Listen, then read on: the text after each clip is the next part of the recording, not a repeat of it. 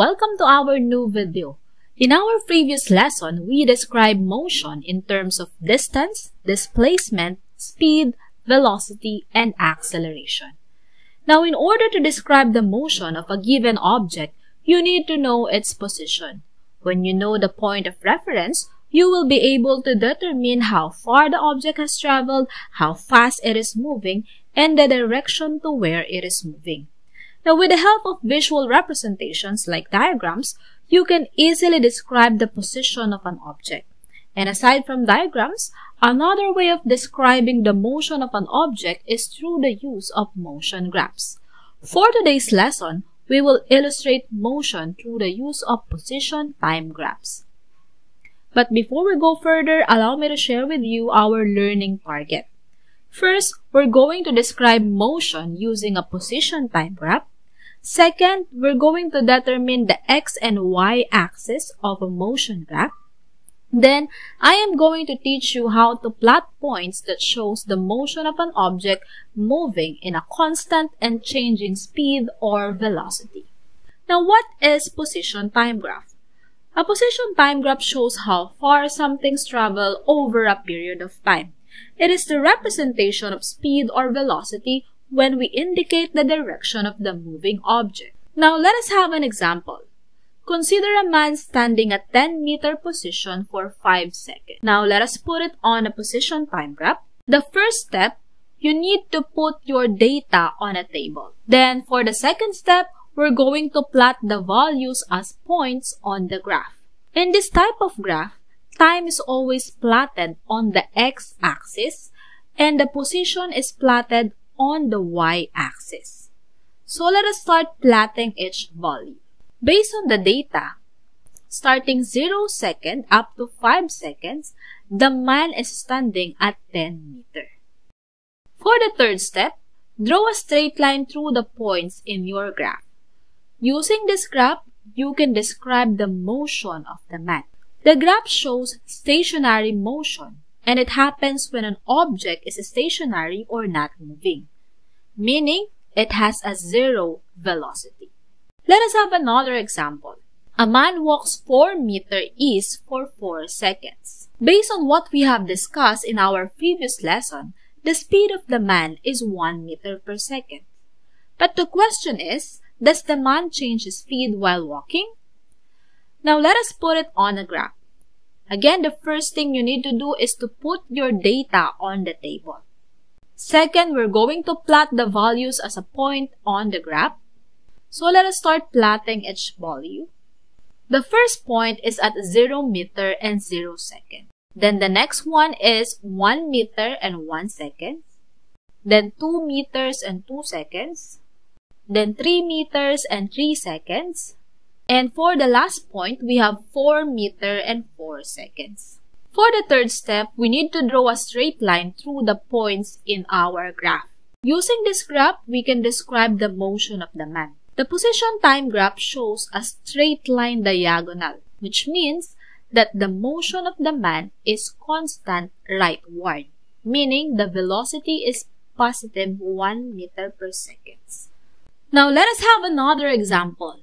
A car moving to the right, and considering its direction in the diagram, the car starts at 160 meters towards 0 meter position. Now, to start, let us put all the data on the table. Then, we're going to plot the values as points on the graph. The first point is at 160 meters, when the car is at rest, meaning at 0 second. Then, after 1 second, the car is at 120 meters. Then after 2 seconds, the car is at 80 meters. After 3 seconds, the car is at 40 meters. And after 4 seconds, the car is at 0 meters. And the third step, we're going to draw a straight line through the points in your graph. Using this graph, you can describe the motion of the man. The graph shows a straight diagonal line, which means the car has a constant speed, but in a negative direction, which means that the car is moving towards the starting point, which is 0 meters. Now we're done with the position time graph of a constant speed or constant velocity. And now we're going to focus on position time graph of the changing speed. Let us have an example. A car starts from rest. Then after 1 second, it moves at 2 meters. Then after 2 seconds, it is at 8 meters. Then after 3 seconds, it is at 18 meters. And after 4 seconds, it is already at 32 meters. Upon looking at the diagram, we can already say that the car is not in a constant motion. Now, let us put it on a graph. Again, the first step is to put all the data on a table. Now, we're going to plot the values as points on the graph. So, let us start plotting each point or each value. A car starts from rest, meaning the car is at 0 meter and 0 second. Then after 1 second, it moves at 2 meter. Then after 2 seconds, it is at 8 meter. Then after 3 seconds, it is at 18 meters. And after 4 seconds, it is already at 32 meters. Then we're gonna draw a straight line through the points in your graph. Now, using this graph, you can describe the motion of the car. As you can see, when the speed changes, the position time graph also changes. It shows that the car speeds up. Therefore, the graph of an object moving with a change in speed has a curved line in position time graph, just like the graph of the car as it speeds up.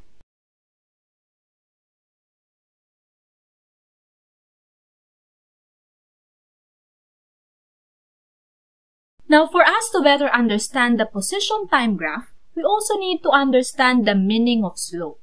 Now, what is a slope? The slope is the slant or angle of the line in the graph. The shape of the line on the graph, whether straight, curved, or steeply sloped, has different interpretations of the motion of the object. In mathematics, the slope of a line is the rise over the run, or the change in y divided by change in x.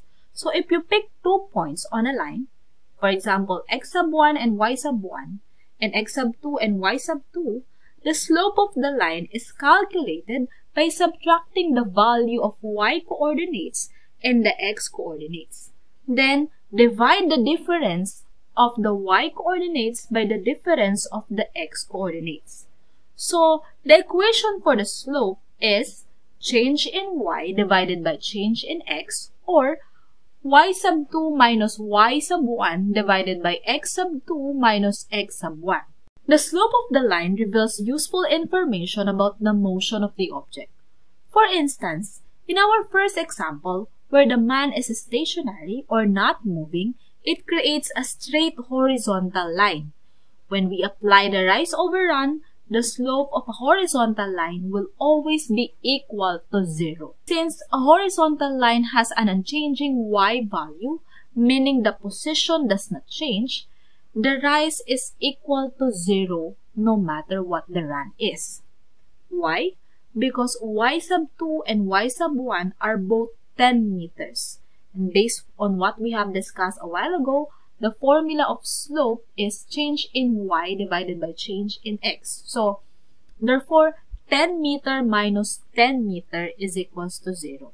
Then we're going to divide it to 2 seconds minus 1 seconds is equals to 1. So, therefore, 0 divided by 1 is 0. The value of the slope is 0, meaning the velocity or the speed is 0, simply because the man is just standing and not moving. On our second example a while ago, where the line slants up from left to right that has a constant and positive slope, when we apply the rise over run here, we can easily get the velocity using the equation of slope. So we're gonna get the velocity of the first 2 points here. The y sub 2 here is 1 meter, and the y sub 1 here is 0 meter. And the x sub 2 here is 1 second, x sub 1 is 0 second. So to compute, 1 meter minus 0 meter is equal to 1 meter, and 1 second minus 0 second is equal to 1 seconds. So 1 meter divided by 1 seconds is equals to 1 meter per second. Therefore, the velocity of the first 2 points here is 1 meter per second. Now, to prove that this graph has a constant velocity, we're gonna compute each line. So we're gonna proceed to the next 2 points. Y sub 2 here is 2 meter and y sub 1 is 1 meter. X sub 2 is 2 seconds, x sub 1 is 1 second. So to compute, 2 meter minus 1 meter is equals to 1 meter, and 2 second minus 1 second is equal to 1 second. So 1 meter divided by 1 second is 1 meter per second. For the next 2 points, y sub 2 here is 3 meter, y sub 1 is 2 meter, x sub 2 is 3 seconds, x sub 1 is 2 seconds. So to compute, 3 meter minus 2 meter is 1 meter, 3 seconds minus 2 seconds is 1 second. So 1 meter divided by 1 second is equals to 1 meter per second. And for the last 2 points, y sub 2 here is 4 meter, y sub 1 is 3 meter, x sub 2 is 3 seconds, x sub 1 is 2 seconds. Therefore, 4 meters minus 3 meters is equal to 1 meter, and 4 seconds minus 3 seconds is equal to 1 second. 1 meter divided by 1 second is 1 meter per second. So as you can see, this graph has a constant speed or velocity, or a constant and positive slope. And in our third example a while ago, which is a line that slants down from left to right, has a constant and negative slope. Again, we can apply the rise over run here to get the velocity and for us to know why it is a negative slope. So using the equation of slope, we're gonna get the velocity of the first 2 points here. For the first 2 points, the y sub 2 here is 120 meters, the y sub 1 is 160 meters, x sub 2 is 1 second, x sub 1 is 0 second. So therefore, 120 meters minus 160 meters is equal to negative 40 meters. And 1 second minus 0 second is equal to 1 second. So negative 40 divided by 1 second is equals to negative 40 meter per second. So the velocity is negative 40 meter per second. Now to prove that this is a constant negative slope, we're gonna compute each line. The next 2 points, the y sub 2 is 80 meter, y sub 1 is 120 meter, and x sub 2 is 2 seconds, x sub 1 is 1 second. Therefore, 80 meter minus 120 meter is equal to negative 40 meters. And 2 seconds minus 1 second is equal to 1 second. So, negative 40 divided by 1 second is equals to negative 40 meter per second. And for the next 2 points, the y sub 2 here is 40 meters, y sub 1 is 80 meters, x sub 2 is 3 seconds, x sub 1 is 2 seconds. So to compute, 40 meters minus 80 meters is equal to negative 40 meters.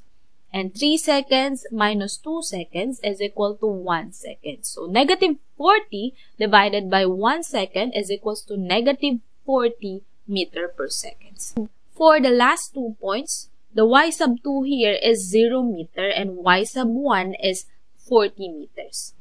X sub 2 is 4 seconds, x sub 1 is 3 seconds. So therefore, 0 meter minus 40 meter is equals to negative 40 meter, and 4 seconds minus 3 seconds is equals to 1 second. So negative 40 meters divided by 1 second is equals to negative 40 meter per second. Therefore, as you can see, this graph has a constant negative velocity or a constant negative slope. Now, to prove that the velocity of this graph is not in a constant motion, we can apply the rise over run here. So we're going to compute the first 2 points of this graph.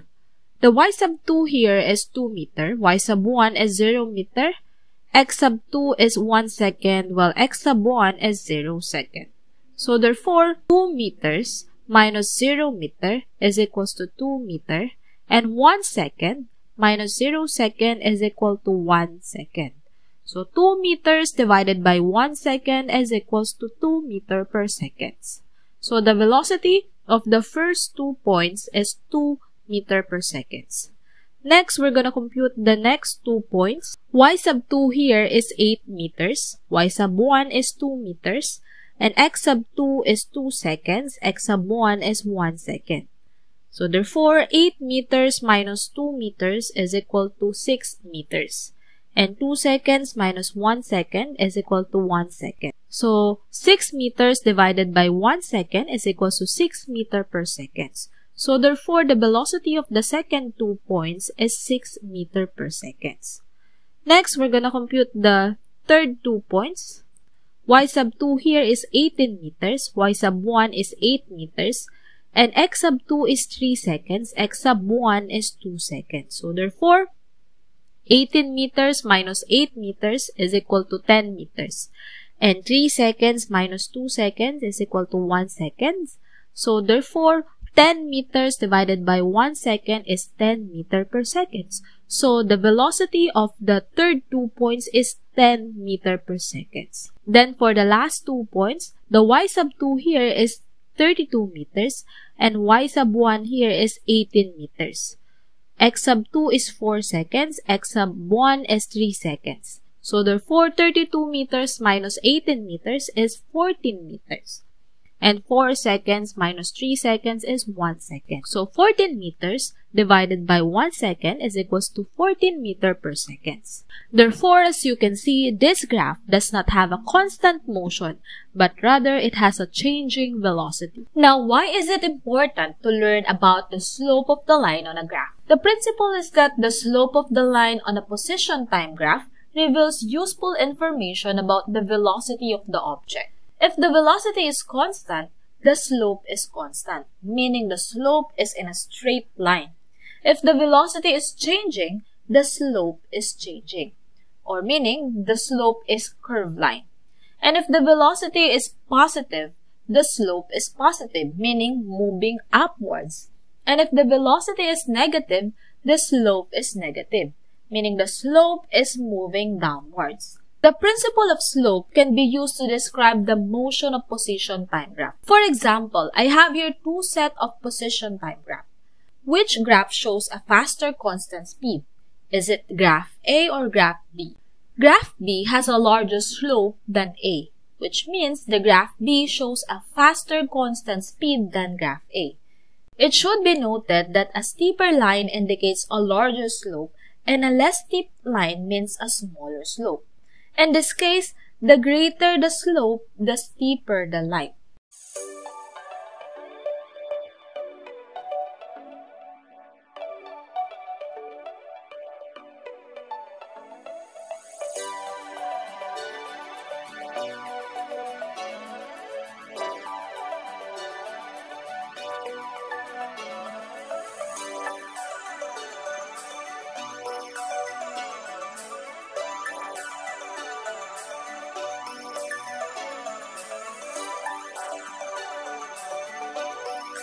So that's it.